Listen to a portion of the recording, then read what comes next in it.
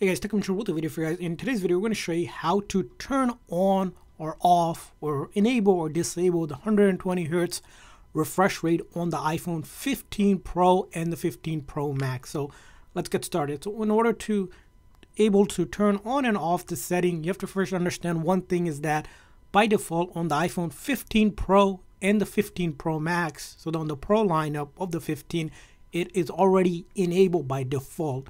So what happens is if you go into your setting of your iPhone and you go into accessibility, and after that you go to motion, right here where it says limit frame rate, you can reduce it to 60 from the 120 Hz rate that's already set as the default. So by default, you don't have to do anything. If you want to keep the 120 Hz refresh rate, it's already there for you on the 15 Pro and the 15 Pro Max.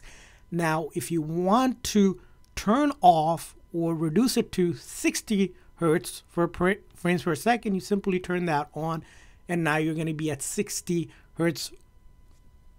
Now, let's say you had this turned on or somehow it got turned on. If you turn it off, now you're at 120 Hz refresh rate.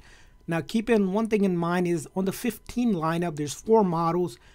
The iPhone regular 15 and the 15 Plus, which are a little bit cheaper, do not have 120 Hz refresh rate. So they're by default at 60 Hz refresh rate. Now, only on the 15 Pro and the 15 Pro Max, the premium model that starts at the $999 with the 3 cameras on the back, are the ones that have the 120 Hz refresh rate by default. Here, I'll show you. This is the iPhone 15, the regular one.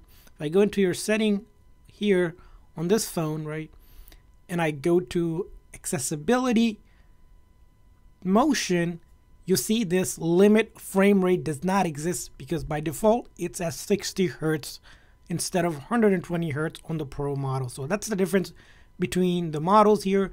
So you can only enable and disable or turn it on and off on iPhone 15 Pro and the 15 Pro Max. So I hope you guys found this video helpful. If so, please make sure to like and subscribe button. Thanks for watching, guys. See you guys next time.